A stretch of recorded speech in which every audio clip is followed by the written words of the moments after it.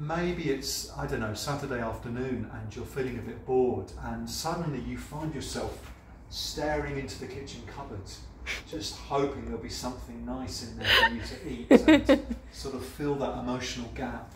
Or maybe you've had a stressful day at work, so you know, you spend the evening kind of flicking through your phone and looking at things which aren't really that interesting.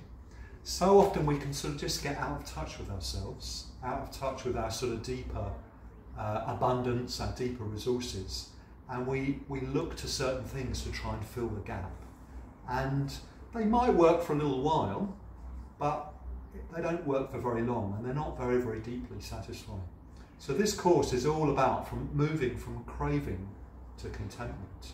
How can we find the things in life which are really more deeply satisfying? How can we orientate towards a kind of pleasure which goes deeper, which is more meaningful, which comes through beauty, appreciation and connection with others and connection with the world around us?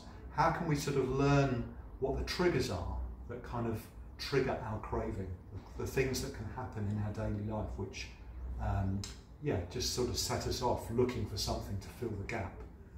We'll be learning how to identify those triggers, to sort of notice how we respond to them, the kind of behaviours that we can fall into, and how to break that cycle, and how instead to orientate to those more deeply satisfying things.